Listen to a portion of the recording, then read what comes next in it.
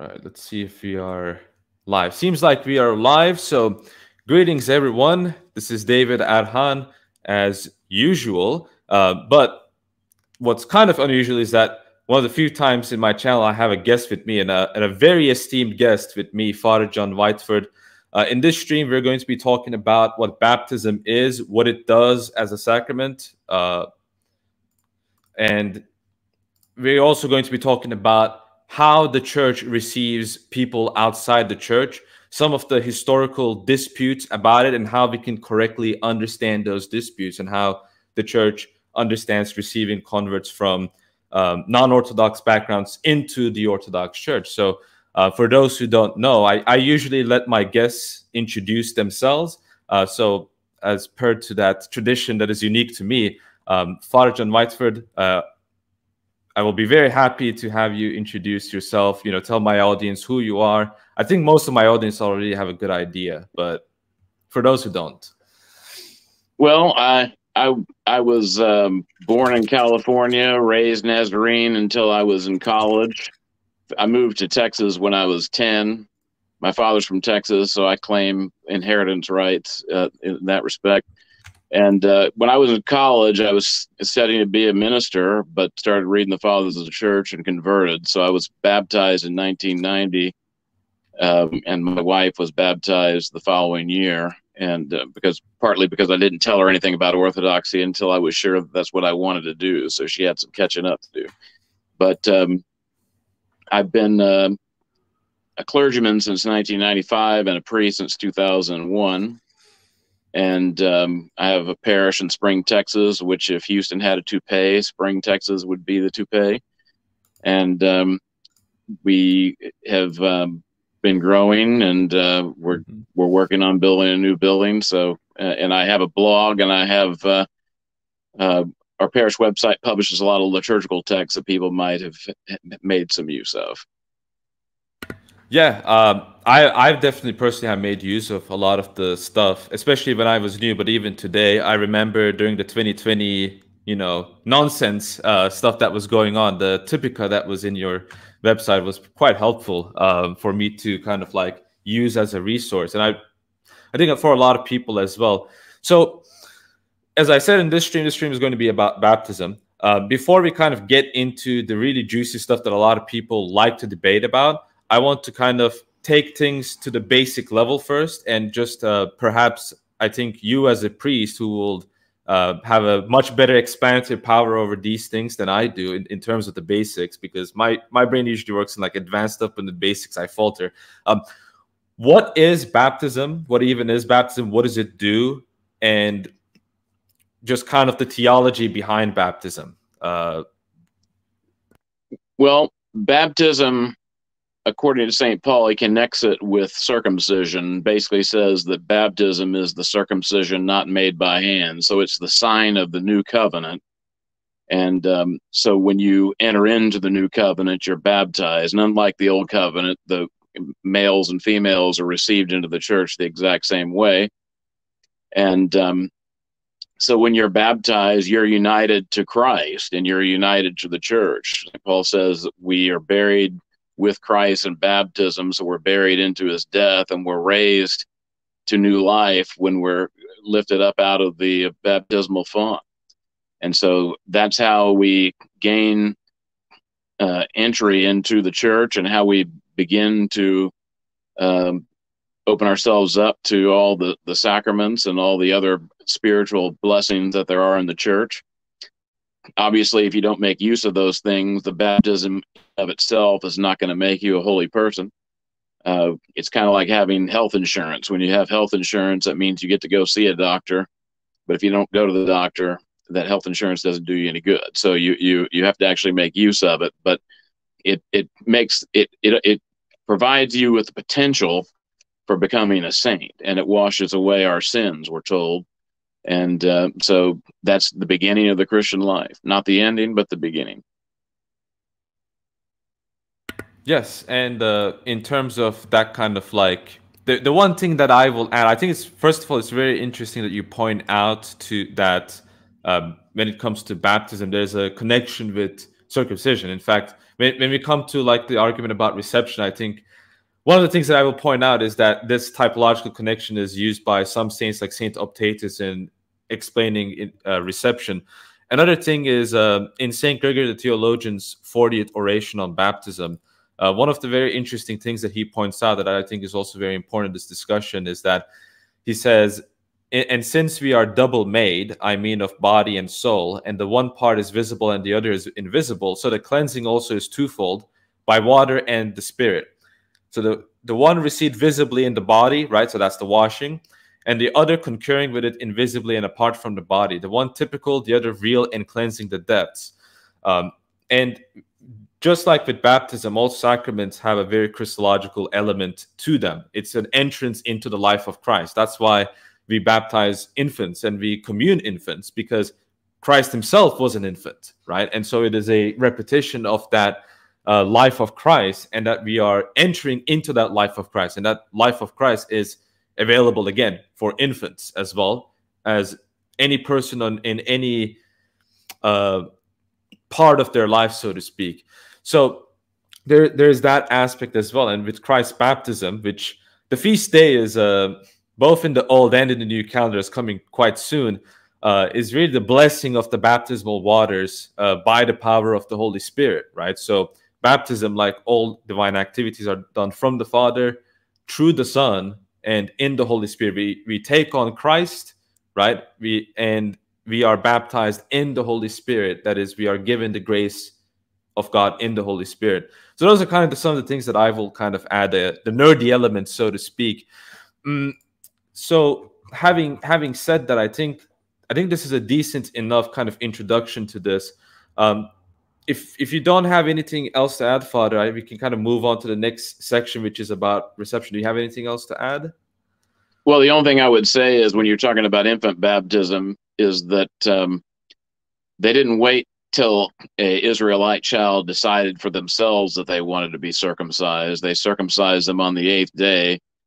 And in the law of Moses, it actually says that if a child is not if a male child is not circumcised on the 8th day, that he's cut off from the people because he has broken the covenant. And so it's talking about an 8-day-old infant breaking the covenant, but it's actually the parents making that decision for them. And everybody would have understood that. So when people say, well, a baby can't make a decision for themselves, well, parents make decisions for their babies all the time. And people in the Bible were not nearly as individualistic as we are in our society. Yeah, that's also a very good and also very important point about this as well. And another thing is that a lot of people think that baptism is just like a symbolic thing that doesn't have any real meaning. Well, I think that kind of relegates baptism to just another kind of circumcision. It's like it's like circumcision, but it's a different kind. And I think it kind of makes it devoid of meaning. And as St. Gregory the Theologian points out, the washing is double because we are double, body and soul. And that's why there's regeneration in baptism, which is why there's, one baptism, as both Scripture and the Creed says, right? There's one baptism for the remission of sins, and that this baptism regenerates us. So I think the next what we can get into is the process of receiving converts into the church. What I will kind of add to this is there's kind of like this threefold aspect of receiving converts into the church that we must consider. And this is something that is pointed out in Canon 95 of Trullo. We're going to get to that kind of stuff later, but it talks about, the aspect of baptism, then chrismation, and confession, right? So we have the regeneration, right, and the illumination from chrismation. This is also something that St. Dionysius the Areopagite points out. And then there is, the confession of true faith, right? So you must have the true faith, you must be washed, and you must be illumined. That is, your eyes must be opened, in a sense, to truth. I guess you can kind of say it like that. So there's that structure going on in receiving. So I don't come from a Christian background, so I was baptized in living water, triune immersion, and I had to confess the faith, and I also was chrismated. So that's a kind of like a threefold step that is important to point out. And what usually, the reason why I'm pointing this out to a lot of people that might not understand the point of this is this will become very important when it comes to receiving converts from different backgrounds. And this kind of gets into the history of the church. And so, Father, would you like to get into kind of like the history in terms of, receiving converts from different backgrounds, what different councils have said on it, and then we can kind of move on to other things as well. Well, there were different practices in the early church prior to Nicaea, and one of the more famous disputes on this question was between Saint Cyprian of Carthage and Saint Stephen of Rome. Two saints disagreed. Saint Stephen took the position that if someone was baptized, and I think presumably properly, in the name of the Trinity, that they should not be baptized when they are coming into the church. So if they came from some schismatic or heretical group, that they had been baptized correctly, the church would just simply receive them either by chrismation or maybe even by profession of faith, as you said, and renunciation of errors. Saint Cyprian took the hard line that if someone was baptized outside the church, that their baptism was not a real baptism, and so therefore they should be received by baptism. And what's interesting is as you mentioned, the ecumenical councils embraced local councils that come out kind of, in some ways you could say, on both sides of this, but you have to assume that the ecumenical councils weren't just trying to confuse people, but that they saw some way that these various councils could agree, or they were at least not contradictory, but that they added complementary truths. St. Cyprian's Council of Carthage issued only one canon, and that one canon was on this issue, and it said that there's no baptism outside of the church. So I think that at a minimum, we have to interpret that canon to mean that there are no real sacramental, grace-filled baptisms that happen outside of the church. That's a minimal interpretation, because if they didn't want to say that, there was absolutely no reason for them to mention this council at all. As a matter of fact, they should have probably condemned it if they didn't agree with that. But the ecumenical councils also embraced canons that said that we can apply economia. And St. Basil's first canon talks about St. Cyprian and the different opinions on this question. And he talks about it in terms of strictness or acravia and economia. And so you often have people who say, well, the whole idea of economy is just something that St. Nicodemus and the Colibades fathers came up with, in the last couple hundred years. It's right there in St. Basil's first canon. And so I think St. Basil's first canon explains to us how we should understand this issue as well as anything else you're going to find.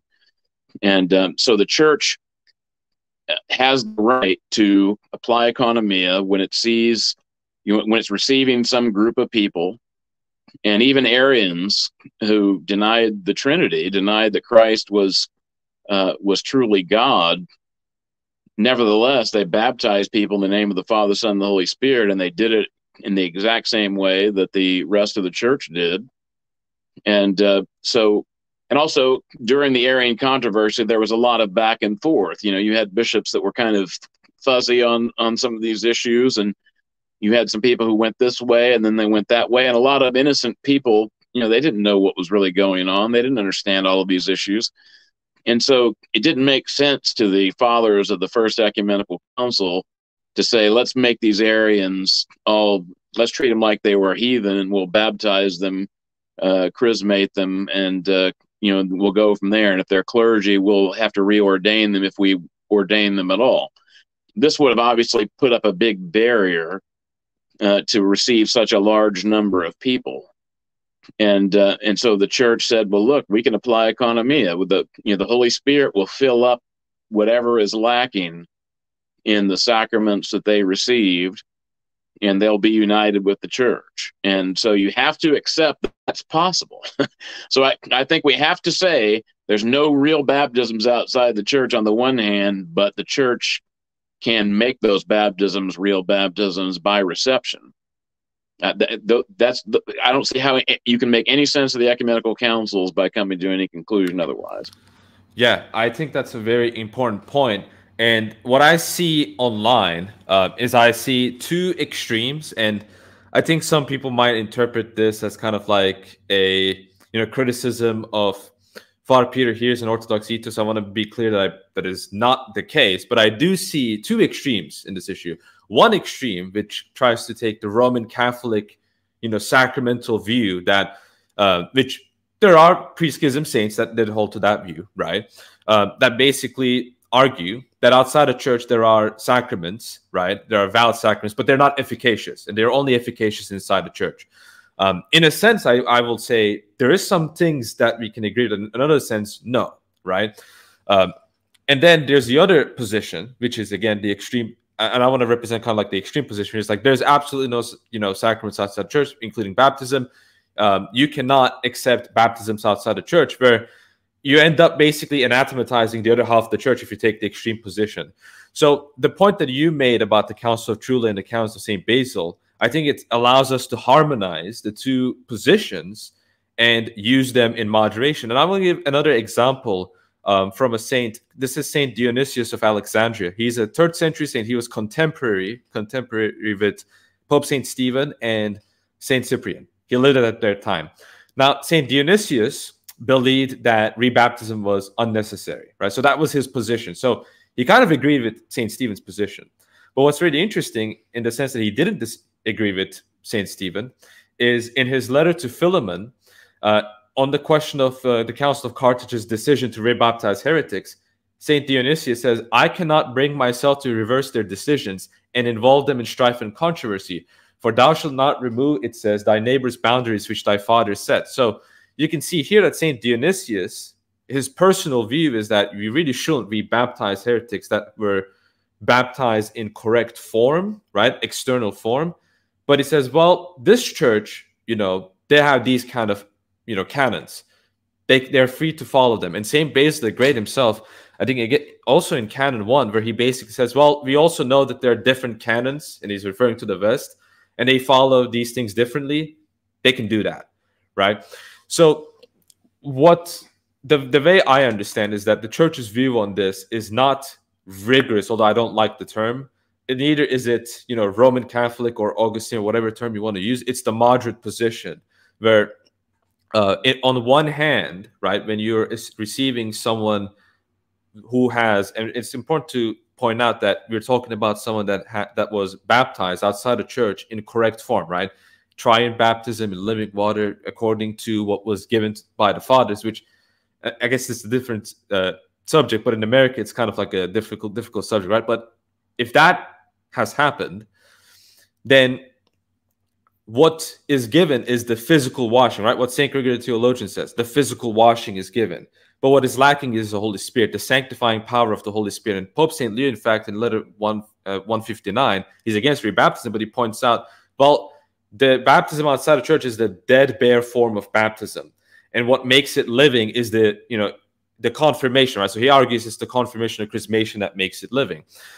There's two analogies. So you pointed out with circumcision, right, as baptism is the prototype of circumcision. I think Saint Optatus argues, for example, that let's say in the time of the Old Covenant, someone was circumcised, but they weren't circumcised into the true faith. Well, there's that external reality of circumcision, but that reality of circumcision in which one is united to God, right? It's separated from other people and is worshiping the one true God. Unless that person enters into a covenantal relationship with God, that circumcision doesn't have meaning. But when one enters into a covenantal relationship, now it has meaning.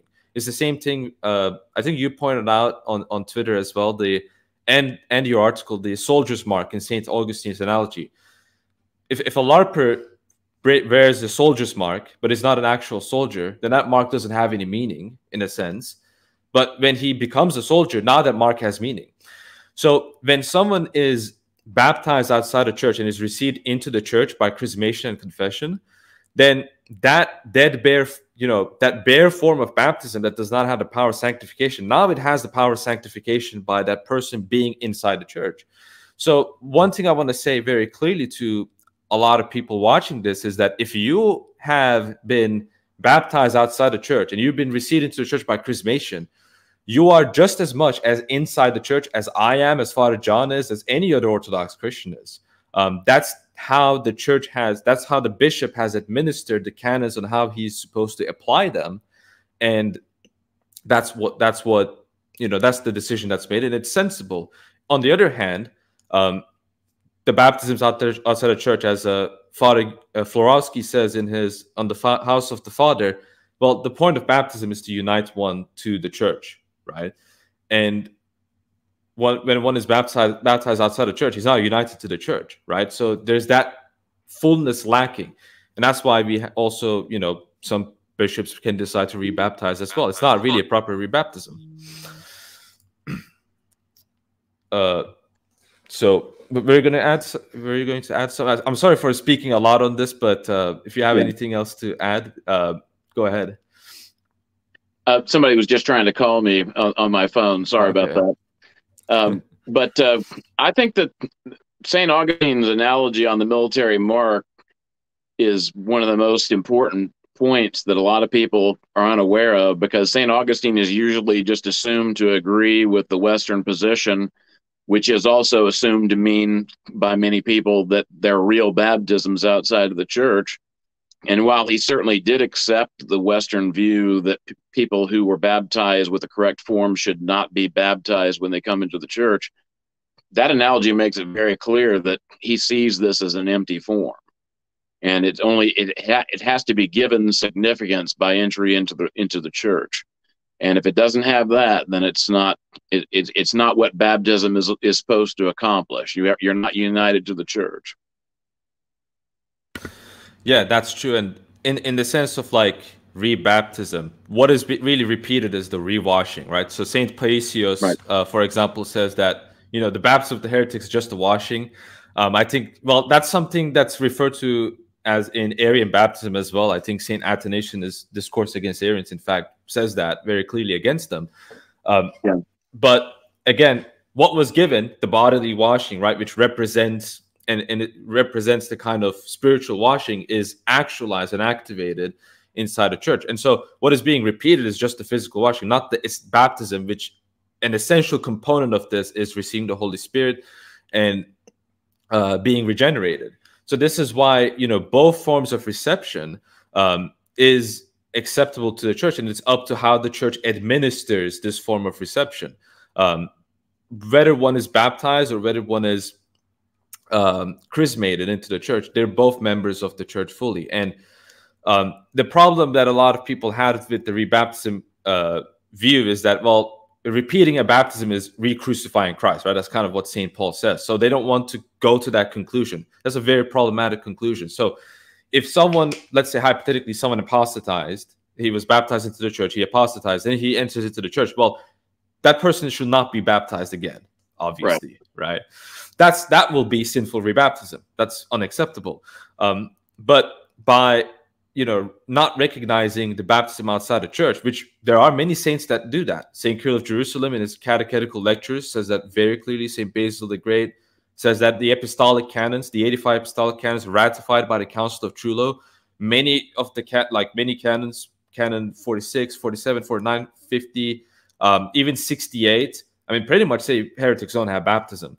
So there is that position, but then there's also the economia position, like the Council of Carthage in 419, right? That does say that there is some sacramental aspect of baptism outside the church, and the Council of Trullo canon 95. And this is why, as you pointed out, St. Basil and St. Nicodemus's acrivia economia distinction actually harmonizes the two positions, and points out that, well, even with economia, there needs to be presuppositions filled. And I will say the presupposition is just the physical form being correct. And at that stage, it's up to the administration of the church, how it administrates and decides to use these canons for the good of the people that are entering into the church. So that's kind of my my general assessment to kind of the issue. Do you have anything to add?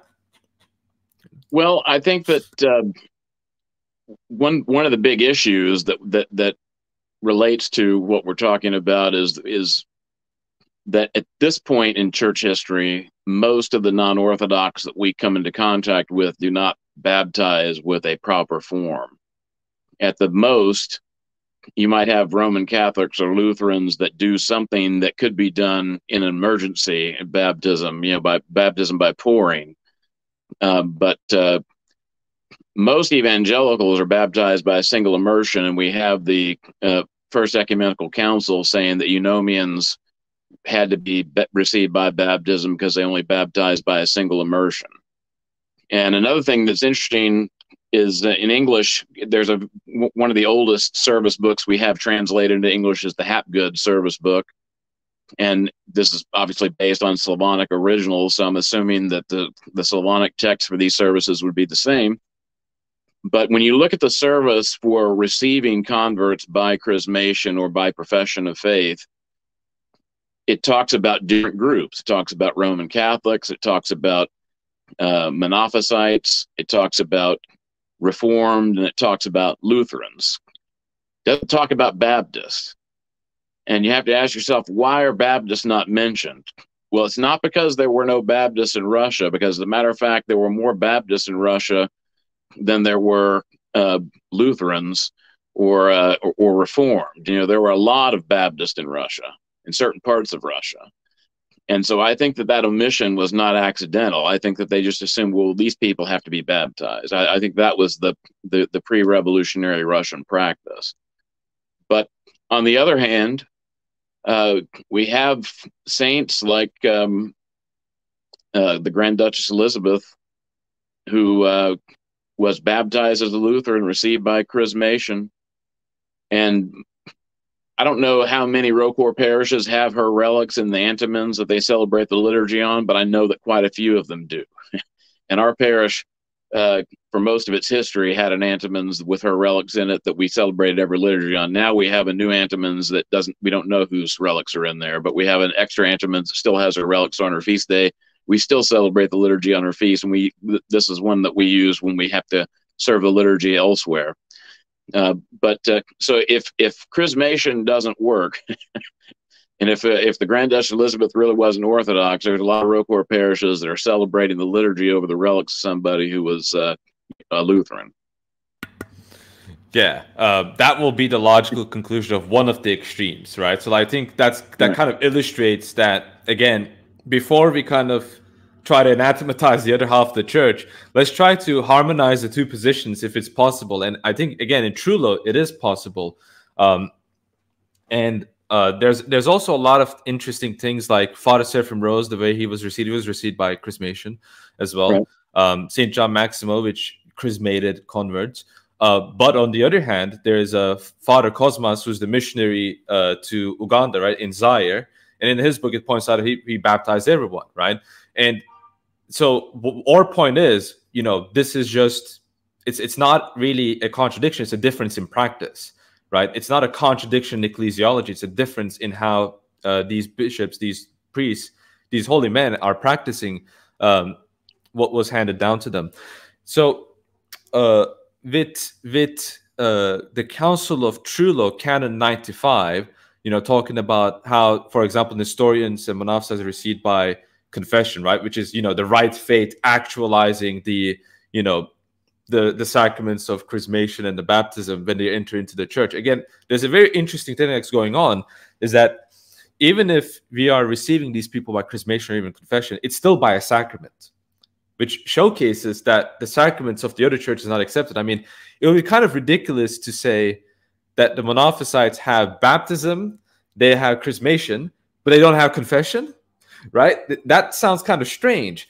Well, that's not the logic that is being followed. It's a very different kind of logic that is being followed in this case. And I also want to note that some people are asking questions. Are you fine with answering questions at the end of the stream, Father? Sure. Yeah, so we will answer the questions at the end of the stream. Now I kind of want to get to, having explained these things, I want to kind of get to some councils and fathers and canons on baptism, what they say. So some people might kind of be, maybe they might be scandalized by me saying, chrismation is acceptable, etc.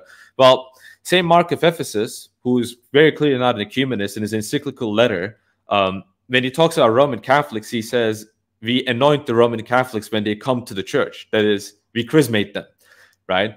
And he says, if it is necessary to catechize, then it's clear that they must be chrismated. Latins must not be rebaptized, but only after their renunciation of their heresies and confession of sins.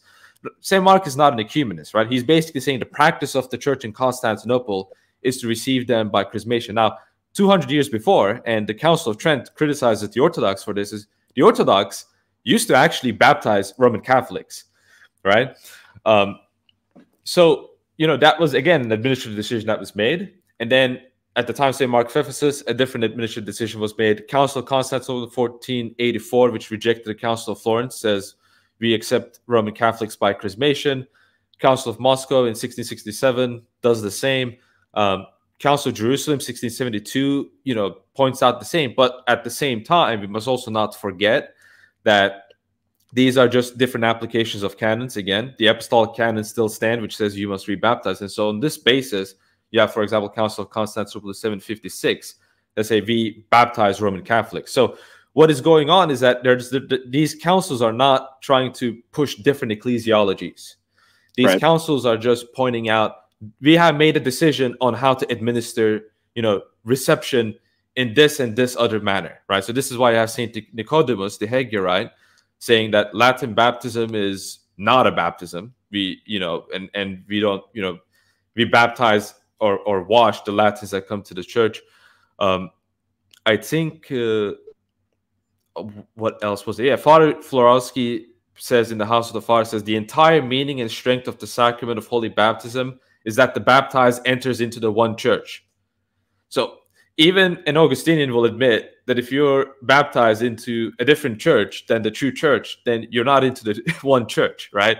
So it's very clear that Father Florowski, even though he talks about the limits and boundaries of the church and talks about how there's some churchlessness outside the church, he still points out, well, there's still the one true church, right? This is pointed out by Father Demetrius Daniloi. So there's these decisions that were made. And to kind of get back really early, we can even cite Clement of Alexandria and Tertullian. Now, these are not saints, but they are witnesses of church history. And Clement of Alexandria in the Stromata says that heretical baptism is not proper in true water. Tertullian also says that,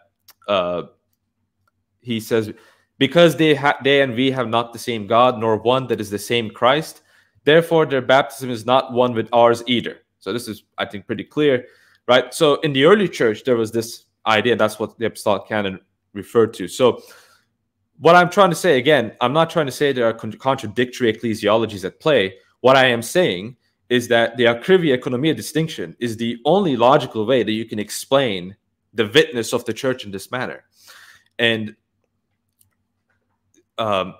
once we understand that as the reality, it, I think, helps a lot of people to understand that whether you were chrismated or confessed into the church, you're still a full member of the church. Whether you were baptized again, your bishop, or you didn't commit a sin, right, by being rebaptized, because it's really not a rebaptism. And I think that's kind of pretty much what I had with some of the sayings of the fathers. If I missed anything, Father, would you like to add some other stuff? I'm sorry again for monologuing a lot, but I just prepared a lot of notes, so I had to kind of go over them. Well, one other issue on the contemporary level is, Roquefort gets criticized by some of the people on one end of this discussion because back in, I think it was around 1971 or something, our bishops decided that the rule would be to baptize everybody, but that with the bishop's blessing, people could be received by economia. And so you have people saying, well, that's contradicting the canons of the church. But the thing is, the canons are all, they come from a particular point in history, and you can't assume that just because, for example, some one of the pan-Orthodox councils that said Roman Catholics should be received by profession of faith or by chrismation, however it was decreed, that's forever true if Roman Catholicism starts to fundamentally change. And Roman Catholicism is not what it used to be. You know, when you have clown masses, you have priests riding into church on a hoverboard, wearing clown suits, doing blasphemous stuff in church. It's not quite the same as it used to be. But at least with Roman Catholics, you still can reliably predict that if somebody was baptized as a Roman Catholic, that they were baptized in the name of the Trinity. But you have a lot of groups these days that you can't make even that assumption, like Episcopalians. Unless you have a videotape of how someone was baptized, there's no way that you can really be sure that they were not baptized in the name of the Creator or Redeemer and the Sustainer, or the Father, the Mother, and the Child, or, you know, who knows who. So that's the reason why Roquefort took this position, was because we are in a time of apostasy, even by heretical standards, where the heresies have apostatized from what they used to believe, and so that's why these things have been tightened up, and I think it's not a bad practice at all. And as a matter of fact, I was received by baptism when I came into the church. I never regretted it. I've never met a single person who's regretted being received by baptism. I have met a lot of people who regretted being received by chrismation, and I always assure them, if there was a sin involved in how they were received, it's on the bishop, it's not on them. And that we have to believe, if we believe that bishops have the power to bind and to loose, we have to believe that they can bind and loose. And just because they do something that we don't necessarily think they should have done doesn't mean that it's not bound in heaven when they do it here on earth. And so I don't want anyone to think that because they were received by chrismation as a member of another local Orthodox church, that they have any reason to doubt their faith. But I do think where we are in history today, there's a lot of good reasons why we should be very sparing in how we apply economia, unless we're dealing with people who really have not changed much in the intervening time. Like, the cops, I would say, are pretty much the same as they've been. And there's not any reason to receive them in a way different than what the canons say to receive them as.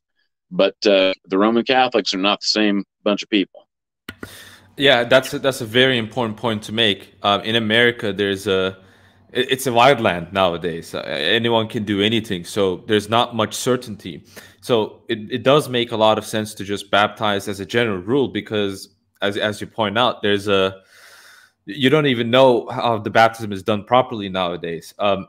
And I was going to add something else, but I kind of forgot. So that's not good news. But another thing that I also wanted to point out with the distinction of akrivia and economy as well. It's very important to point out that when we talk about these things, it's about how these canons are used. And you gave a very good example of why that's the case, right? So the Roman Catholics of St. Mark of Ephesus's time, that's what I was trying to say. I remember just now. The Roman Catholics at that time are very different than the Roman Catholics that we have today. They're very, very different. We also have to understand that the Orthodox Church was very, very hopeful for a reunion with the Roman Catholics for a very long time as well, right? Even after rejecting Florence, we were still hopeful that we will get some things done and get the schism over. Unfortunately, that didn't happen. And a good example is in the Council of Florence, St. Mark, just because he didn't want to open up new wounds, he blatantly refused to get into discussions about essence-energy distinction. Because he knew that if he entered that discussion, there will be even more issues to fight over. That's the last thing you want to have when you're trying to unify.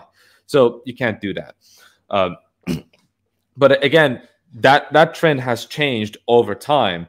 And one of the reasons I also think it's important to point out that sacraments are only in the church in its fullness, right? Not in their physical form, but its fullness, is not outside the church, is that we don't believe in this idea of partial communion, right? Even those, even Orthodox Christians who subscribe to some kind of Augustinian ecclesiology, or some people that are claimed to be subscribing to that, they don't subscribe to that idea. But the idea of partial communion is a logical outworking of recognizing in its fullness the sacraments of heretics. That's why the Roman Catholic Church has it today. That's why you have their apologists saying that we are in partial communion with the Roman Catholics. I mean, that's just ridiculous and completely laughable. You're either inside the church or you're not inside the church, right? You can argue about some kind of churchnessness or some kind of Christianity-ness outside the church, right? There are fathers that do that, but they don't say that they are partially in communion with the church. You're either fully in the church or you're not. And it's a very important point to make as well.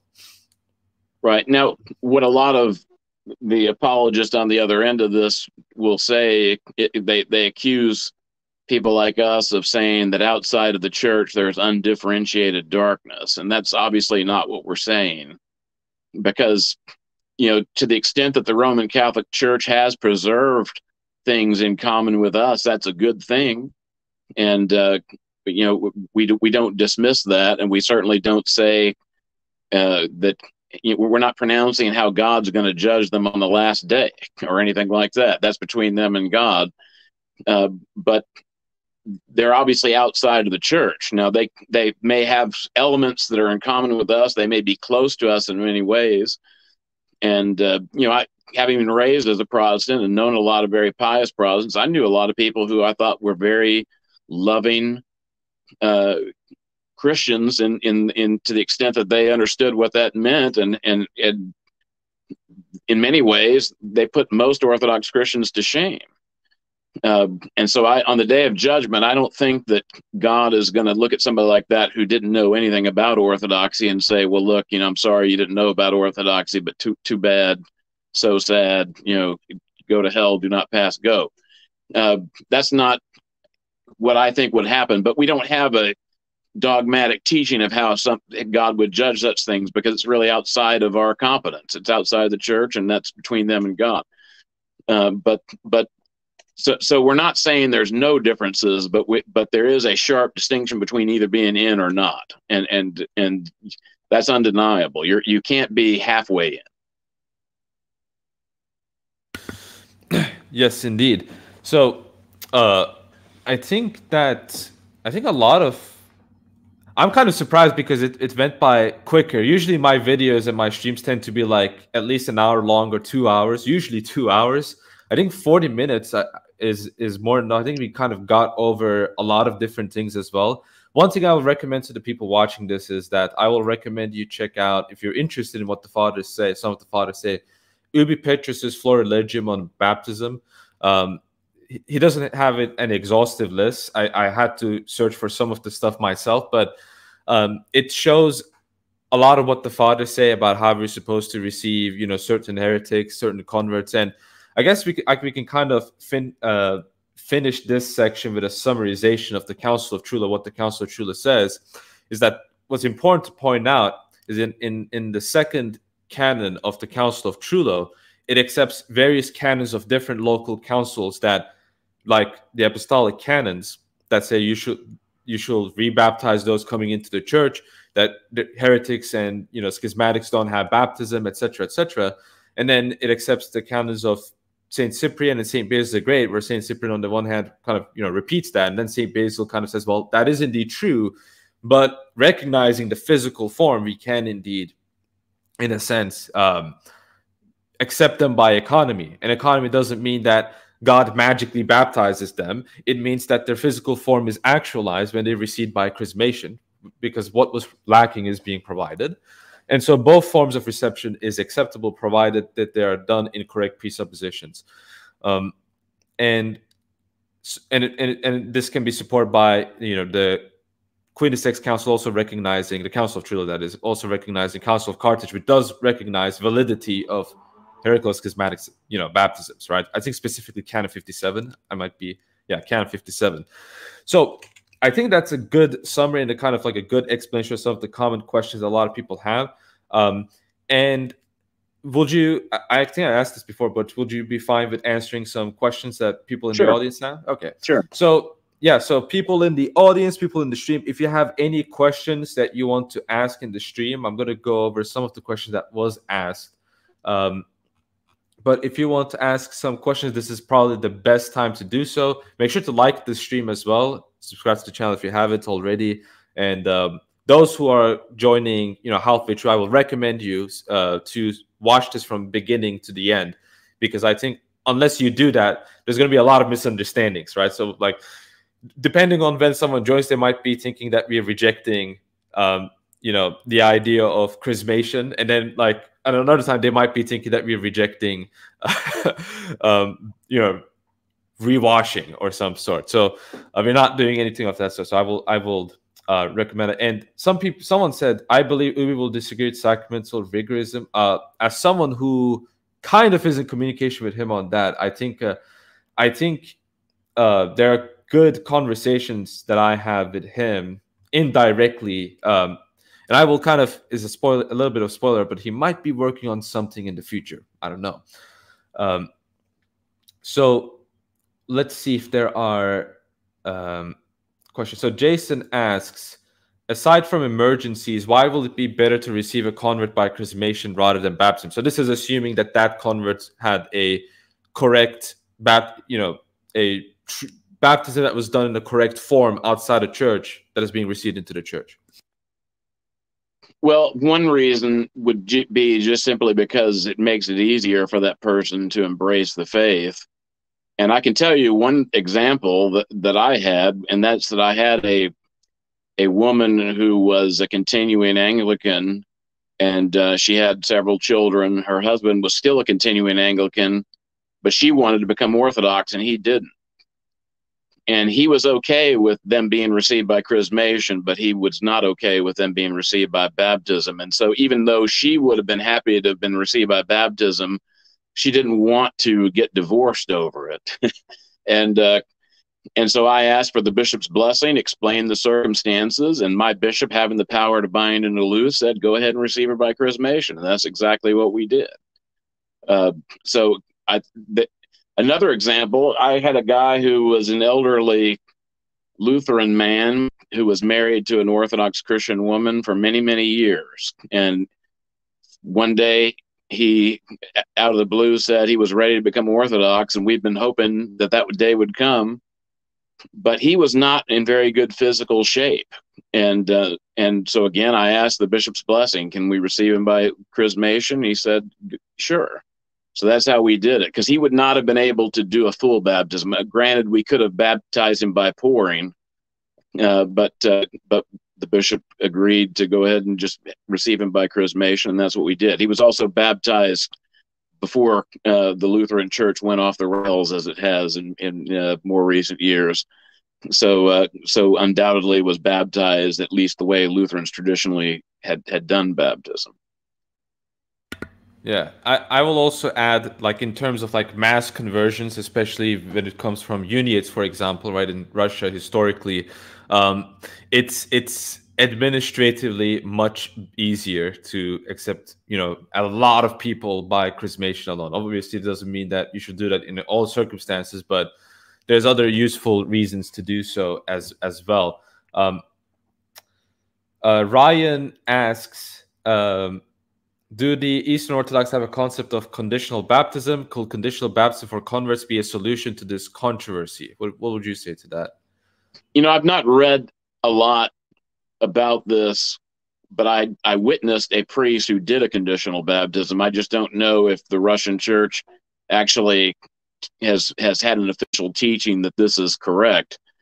But in this case, it was a baby who was in danger of death at her birth, and so the father took his own tears and baptized the baby by saying, I baptize, the handmaid of God so and so is baptized in the name of the Father, Son, and the Holy Spirit.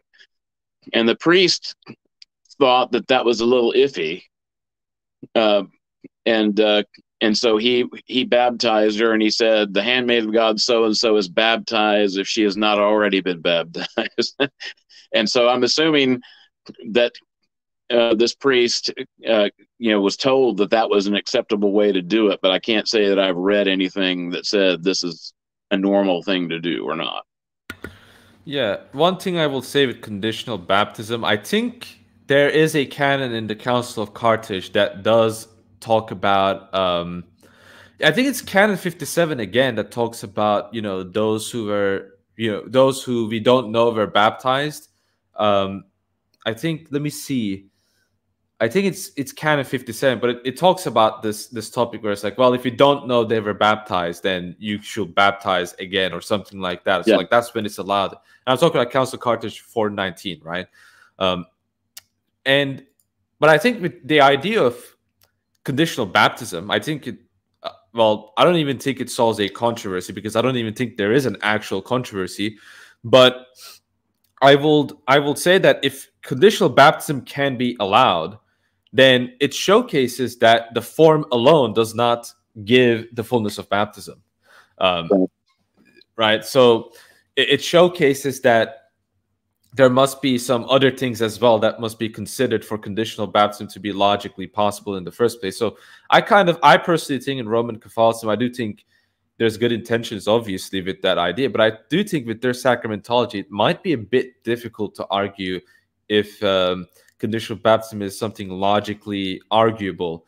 I'm fine if one can point out an argument why that's not the case. But the way I understand it is that sacraments in that system tends to be very much a bit divorced from how the priest does it because of the principle of by the operation itself, which is something that we don't really accept completely in the Roman Catholic sense. Another question is by Peter. He asks, Father Bless, on Twitter you talked about some saints having 0 ecumenical canons versus Saint Basil having 92. Why is it hard for some to accept certain saints have more authority on these issues? Because they don't like what the canons actually say. It would be my first guess at why that would be the case. I mean, it's undeniable, in my opinion, that if Saint Basil has 92 canons that were embraced by the Church, and I remember reading that at the Fourth Ecumenical Council that affirming Saint Basil's canons was one of the tests of orthodoxy that they used for which bishops were allowed to participate. So St. Basil's canons have been revered for a very long period of time, and St. Augustine doesn't have any canons that are ecumenical, and it just seems like if they had the same authority, St. Augustine certainly provides us with a lot of material from which we could have drawn canons. Because it's not like St. Basil sat down and wrote 92 canons. These are all excerpted from his writings. So you could, St. Augustine's probably the most prolific writer in the history of the Church. So there's plenty of material that it could have been drawn from, but it wasn't. And I contrary to what a lot of people say about him, I love St. Augustine in many respects. I find his commentaries to be very useful. And a lot of times the way he looks at an issue, I find to be very insightful. But he's certainly not on the same level as St. Basil the Great. Yeah.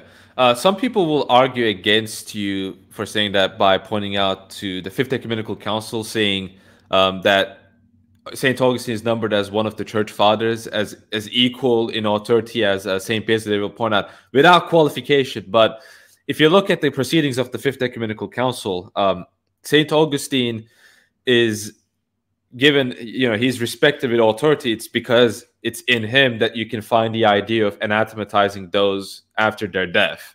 So that's one of the biggest reasons why he was numbered amongst them. So it's not without qualification. If you read the council proceedings on why that's the case, it's actually, I think it clearly shows that St. Augustine, yes, he's indeed a church father. The Fifth Council accepts it. He's obviously a saint. But what is authoritative about it is different, right? For example, St. Gregory of Nyssa, I mean, he's authoritative as well in his dogmatic writings. But so do we follow him on, some people argue that he was a universalist, some people don't, but the common consensus is he's a universalist. There can be other examples too, right, of different saints. Do we follow that? No, right? So it just points out that these fathers have authority, particularly in their dogmatic writings that the church has received, right? So that's why I, for example, usually argue when it comes to Trinitarian writings, St. Gregory of Nyssa, St. Basil the Great, St. Gregory of Theology, I mean, their writings are, in a sense, actually dogmatic. They're explanations of dogma. These are dogmatic teachings of them. And they have, recognized authority. Another question is, do you have any comments on the Fifth Council argument that someone might make against you, Father, or? Well, I think that the fact that St. Augustine was named as a father just affirms the fact that he obviously is someone we shouldn't dismiss. But if the ecumenical councils wanted to draw upon his writings to come up with canons that were the guides of the church for all ages, they had plenty of material to pick from, and they didn't do it. So you have to assume that they knew what they were doing. So Sebastian Lopez asks, which saint speaks of chrismation as an actualization of heterodox baptism? I hinted at this, but I personally think it's very clear in Pope Saint Leo, even though he is against, rewashing or rebaptism, whatever you want to call it. He says in letter 159, in chapter, the section about baptism by heretics, he says, for they who have received baptism from heretics, not having been previously baptized, are to be confirmed by imposition of hands with only the invocation of the Holy Spirit, because they have received the bare form of baptism without the power of sanctification. So notice they have the bare form of baptism, but it's not salvific. It doesn't have the power of sanctification. And he says that this power of sanctification is given, in this case, with chrismation. He says, and this regulation, as you know, be required to be kept in all the churches, which isn't kept. So that kind of gives you an idea of papal supremacy. But he says it should be kept in all churches, that the fonts once entered may not be defiled by repetition. He says one Lord, one faith, one baptism, right? So again, you can see papal supremacy is not really the case, because even at his time, there were churches that didn't follow this regulation. He says then, but as we have said, only the sanctification of the Holy Spirit invoked, that what no one can receive from heretics may be obtained from Catholic priests. This is also a very important point, because it showcases that the Spirit, right, the power of sanctification of the Holy Spirit is something that is exclusive to the Orthodox Catholic Church, right? So I think this letter by Pope St. Leo, I think, pretty clearly shows that the principle of an empty form of a sacrament can be actualized and living by another sacrament. St. Augustine's argument about the soldier's mark, St. Optatus' argument about circumcision, I think these arguments also apply in this case. Yeah, I would agree entirely. If they were already baptized in the fullest sense of the term, that means they would already be in the church, and we wouldn't be talking about receiving them in the first place. If they're already members of the church, just let them start taking communion. That's all you would have to do. Yeah. So let's see. There's a lot of hold up, a lot of questions. So I'm gonna have to skim over them. All of them can't be answered. So I'll try to get them answered as quickly as possible. Outside of Rokor and Mount Athos, how widespread is this view of Acrivia Economia among the hierarchs? This is Basil's question. Well, I suppose it's hard to say, because you'd have to poll, but I would assume that probably most bishops acknowledge that there's at least some truth to it, because it's stated right there in St. Basil's first canon.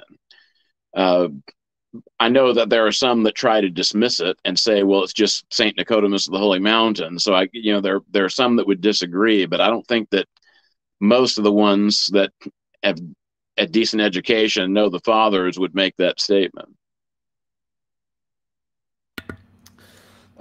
Jason asks, don't the ecumenical councils that require the eunomians to be baptized because they practiced a single immersion show that economy presupposes the correct form has already been given? As in, I don't really understand the question, but I think what he's saying is that he's suggesting that if someone was not baptized by a triple immersion properly, then how could you possibly receive them by economia?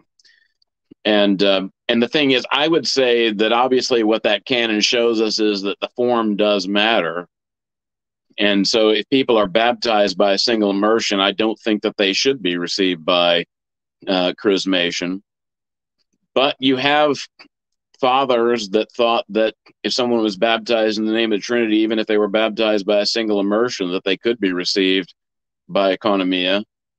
And so I think if a bishop goes ahead and does that, you have to assume that his power to bind and loose is effective, even if it's wrong. And like I said, it's not totally without precedent, but the fact that the Russian service books don't include Baptist as a category of heterodox Christians that could be received by renunciation of errors and affirmation of the faith and by chrismation, I don't think is accidental.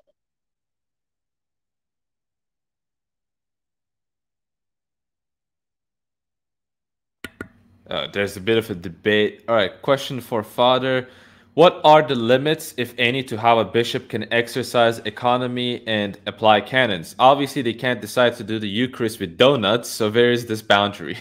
Yeah. Well, I mean, it's hard to say exactly you can go this far and no farther because you start getting into things that are abuses. But I mean, there's stories of the new martyrs who celebrated the Eucharist when they were in prison camps with stuff that wouldn't normally be allowable to be used in the celebration of the Eucharist. And I believe one new martyr, he actually celebrated the liturgy on his own chest because he didn't have an antimens, and he was ready to die for the faith. And so in the place of where the relics of a martyr would be, he put his own body. But I would say that if a bishop did that and it wasn't an emergency, if he wasn't in an unusual circumstance like that, that would be an abuse that every bishop would condemn. But so it's just, you can't say here is exactly where you draw the line. If you go beyond that, it's not acceptable. But obviously there would be things that would be clearly beyond that. And if someone well, for example, there's a priest who had a mashka who passed away, but he was in the OCA and he got into quite a bit of trouble because he did a corrective baptism in her case, thinking that the bishop approved it. And I suspect probably the bishop did, but then he got heat from the Synod of Bishops and they dropped the hammer on this priest. But anyway, his wife was baptized in New England in some congregational church and wasn't even baptized in the name of any deity anywhere. She was baptized the way you christen a ship. I baptize you, Crystal.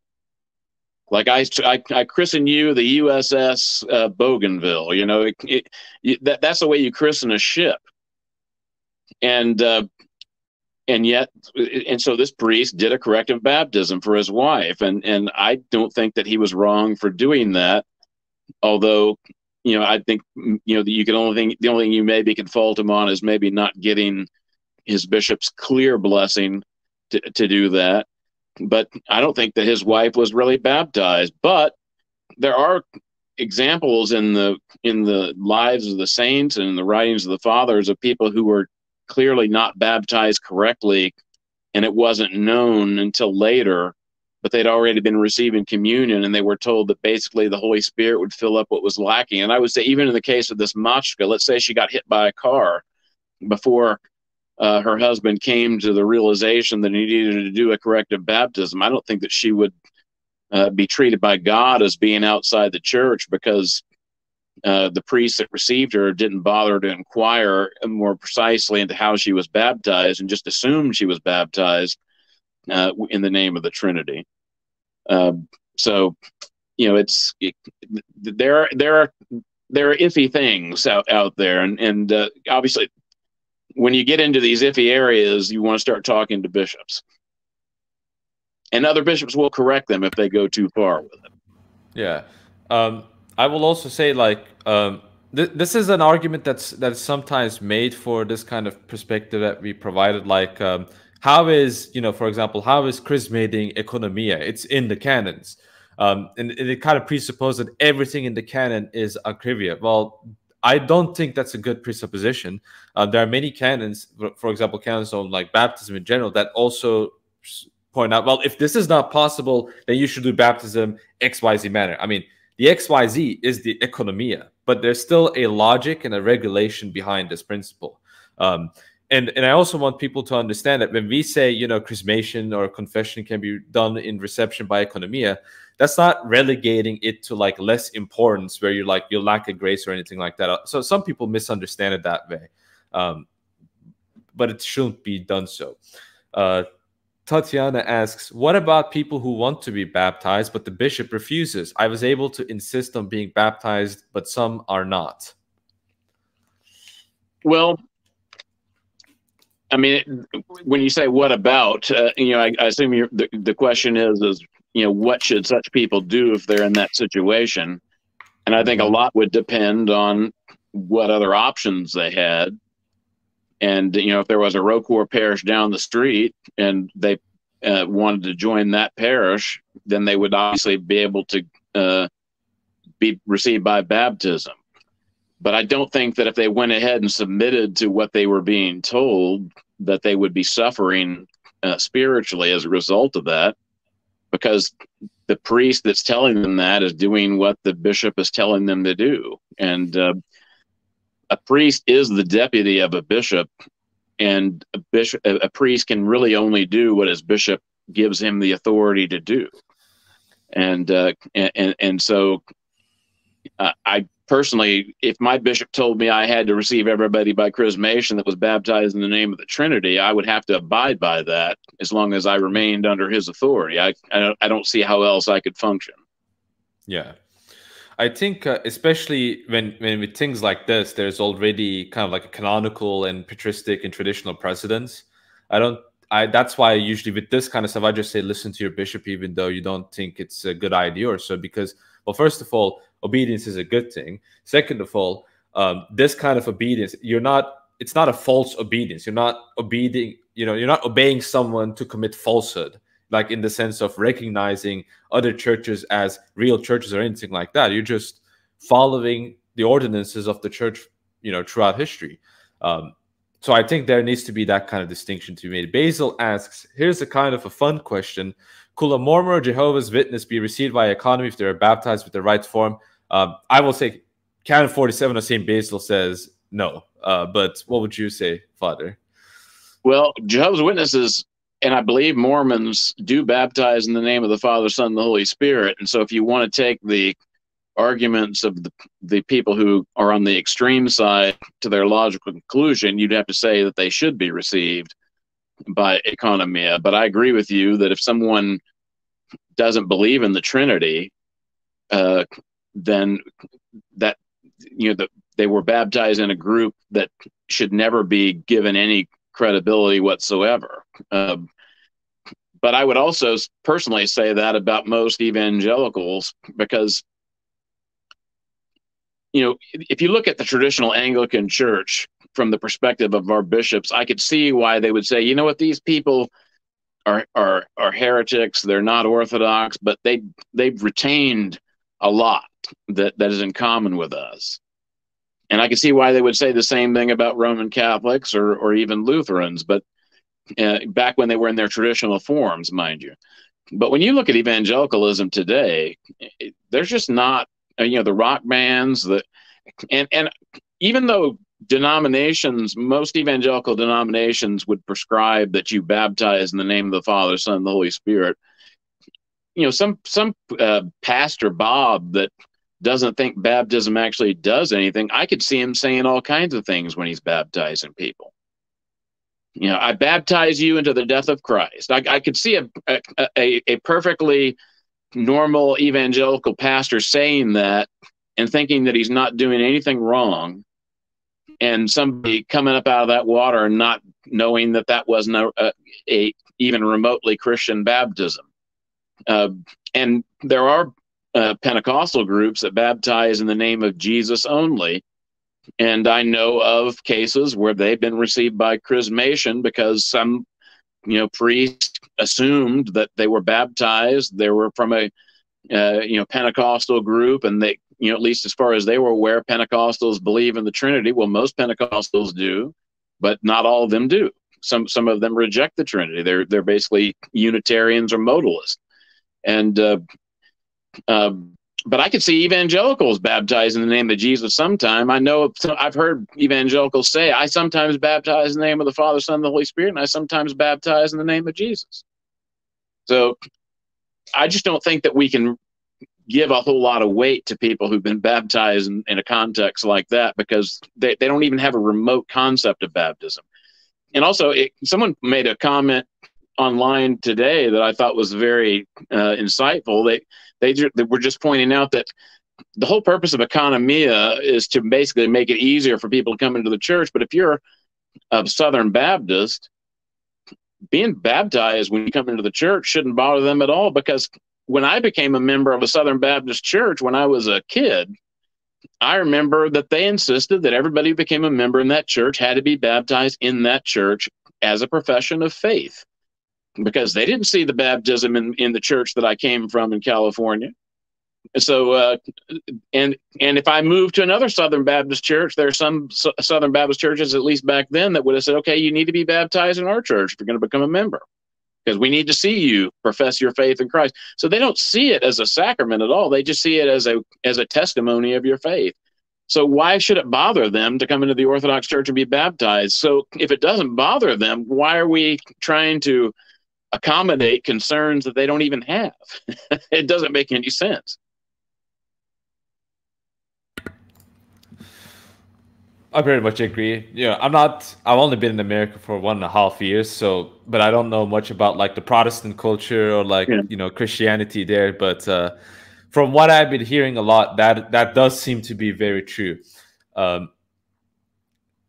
Paisios asks, why do we have to blindly submit to the bishop when it comes to reception when we don't submit to them on teaching heresy, etc.? What saint says reception uniquely requires blind obedience? Well, my brief answer to this will be, well, first of all, the different forms of reception is not like they're preaching heresy. It's they are regulating what was passed down by the fathers and by the council in the canons. So it's very different from that. Obviously, you shouldn't be, in my opinion, and I think in the opinion of various different states and even canons, you shouldn't be obeying hierarchs that are bareheaded heretics that are clearly preaching heresy. But Nestorius wasn't obeyed, for example. But what saint says the reception uniquely requires, well, it's more than says, it's the councils that say you should obey them. And in many different jurisdictions, the council of Constantinople, the council of Moscow, the council of Jerusalem, these are authoritative councils that the people in the church have followed. Now, I view them as like normative authoritative councils, right? So, and I think they are pan-Orthodox in us. They've been accepted by various different patriarchates. So it's very difficult to kind of say, well, it's just like blind obedience. It's obeying really the history of the church. And I want to repeat, I'm someone who like if I was, I don't like saying this because I don't want to be one. It's too much responsibility. But if I, by some insane collection of events, end up becoming a priest or a bishop, which I hope I'm not, but we'll see. I will basically, I will take the Rokor position, which is like, baptize in general. Like this is, I believe that. I think that's prudent, but I also recognize the history of the church, and I don't think they are in tension. So that's kind of my perspective on this. What would your perspective be on this, Father? Well, what I would point out is that if you were trying to be received into the Orthodox Church in the Diocese of Western America when St. John of Shanghai was the bishop, and you came from a Lutheran or a Roman Catholic background or an Anglican background or a Presbyterian background, you would have been received by economia. And St. John, if you'd have came up to him and said, I want to be baptized, he told you, I'm sorry, you're not going to be baptized because the Russian church has service books that I pledge to follow. And these service books say that I'm supposed to receive by economia. So would you say he was a heretic? Obviously, you wouldn't say that. So I think you just have to come to the realization that bishops can have different opinions about such things and not be heretics. Yeah, and I think, as we pointed out, whether you're received by chrismation or baptize, rebaptism. At the end of the day, the result is that your baptism is actualized and you're a member of the church. The Right. result is the same. The method is just different. And I Right. think too many people focus on the method, thinking that it changes the result. But if you look at the history of the church, this is what the history of the church tells us. I think it's very clear that it tells us that. Orthodox Shahada, a great friend of ours, also a very good channel against, Islamic theology and stuff, many good videos, asks, says, great stream. I agree with everything that's been said here in terms of reception. One caveat, though, I know lots of no sort of RC spirituality is doubtful, but surely among, say, the SSPX and other traditional Catholics, anti-Chalcedonians, that is Monophysites, and other tactile apostolic churches, I don't know what ISTM is, but that in the majority, the canonical tradition will recommend chrismation. Thank you both. Right. Yeah, I mean, I would assume that if you had someone who was a Copt and they were being received into the church, that we have canons that tell us how we're supposed to receive them. So I don't see how you would say, well, this person has to be baptized. But they really have remained pretty much what they've been for the last 1,500 years, and so I don't think there's a basis for changing our practice. Whereas Roman Catholics and most Roman Catholics anyway, and certainly most Protestants are not the same as they were even 50 years ago. Yeah. And I will also add, because Rouge, who comes from a Monophysite background, right? He was in the Armenian church. He was baptized in Jordanville as well, because that's how Jordanville does things. And I'm ending up repeating myself over and over again, but it's important because again, different method, same result, and right. These are acceptable methods depending on how the bishops want to use these methods. And I think that pretty much goes over all of the questions that we had. I don't see. Oh well, there's one more question. This will be the last question, because there's a lot of other questions that have been asked. I kind of want to end the stream on a good note after an hour. I don't want to keep it too long. So this will be the last question for the stream. Question for Father: I know unbaptized, including babies, don't go to heaven, but what exactly is their fate? My priest told me darkness, but he couldn't give details. Okay, I think this is a good question, actually, that's relevant. So what would you say to this? Well, I don't think darkness is a good answer. I have an assistant priest who was telling me that he read in some writing of a contemporary saint, elder, probably unglorified saint, but soon to be, who was talking about how such people would be in a state that would be blessed, but it wouldn't be the same as it would be for those that were actually fully members of the church. And he also told me another story. I think it was somebody who they had a dream that they were outside the gates of heaven, and this man walked up to him and said, "Hi, I'm your brother, Alexios," and he didn't have a brother named Alexios that he was aware of, and he was talking about the fact that he was in this state, that it was a blessed state, and he asked his mother about this, and his mother said, "Oh yeah, we had a miscarriage of a baby that we had decided we would name Alexios, but he was obviously not baptized." So we don't have dogmatic teachings about exactly how these things are worked out by God. We just know that God is loving and merciful, and God's not roasting babies that die before they're born, or die in abortion, or die just before they're baptized. He's not roasting them in hell because they didn't get baptized. God's merciful and loving, and that they're in a good place. Yeah. In terms of I guess I can provide the good pastoral aspect of the sense. I want to kind of give the scholastic a little bit, not scholastic in the Roman Catholic sense, but kind of like the more theological sense. So a lot of people make the mistake of just assuming that Hades which is distinct from Gehenna, is purely an experience of, you know, an unsavory experience, so to speak. Right. There are many saints.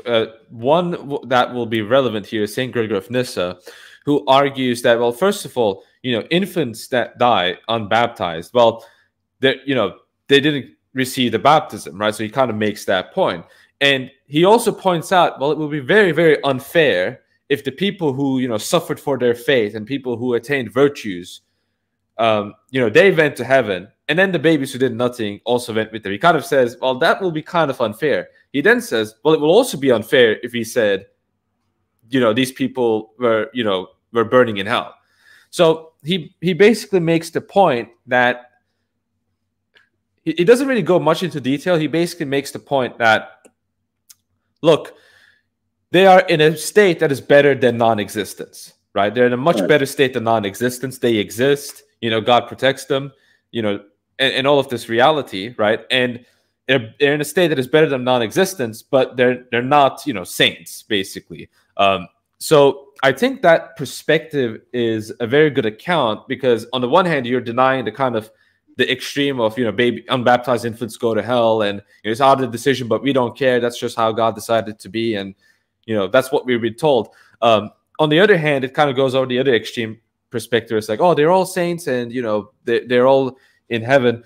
I think that's nice, but I think it also kind of downplays the what other people have done. But whereas in this case, well, they do exist. They exist in a blessed state, in somewhat, and they're in a state that's better than non-existence. They don't suffer pain, right? They don't have any sufferings. Even Saint Augustine makes that point, that unbaptized infants do not suffer in Hades, or at the very least, they are immune from suffering, right? And this idea of unbaptized infants being immune from suffering is a very typical point that a lot of fathers make. So I think that's very important to point out as well. Now, what will happen after the restoration of all things? I don't know much about what the fathers say, but my personal opinion, I think it's very likely that they will be restored, and they will be experiencing the grace and glory of God after the second coming. That's what I personally think. I think that makes a lot more sense, but I'm not super well read on this, so I won't really no. I did say this was going to be the last question, but we got 2 super chats. One from Caramasao, 2 Brazilian reals. Thank you for your donation. And Marshall Forward, $5 donation. He asks, because I kind of, if you have a super chat, I have to answer those questions. I don't think I can show it on the stream, but his question is, let me get the question. His question is, good day, David and Father John. I wanted to ask the difference. Oh, sorry. I wanted to ask, do you see differences between the Russian and the Greek Orthodox Church? God bless. Well, there's a lot of practical differences between the Greeks and the Russians, but obviously the situation in Ukraine has created some other differences. But it depends on which Greeks you're talking about, and those that are under the ecumenical patriarchate, we have a little bit more differences with right now than we do, say, those that are in the Holy Land under the Patriarch of Jerusalem. We don't have any problems with those folks, but we are still not in a full-blown schism. And so when it comes to laity, if you're a Greek and you normally go to a Greek archdiocese parish and you come to a ROCOR parish, you're going to be communed, as long as you've been to confession recently. So we're not out of communion, but we are not concelebrating with clergy under the ecumenical patriarch right now. Yeah, I think a good way to explain this, and I think it's actually kind of connected with this issue, is that the Greek Church, I am in the ecumenical patriarchate because I'm in Turkey, so I'm literally under the direct jurisdiction, obviously.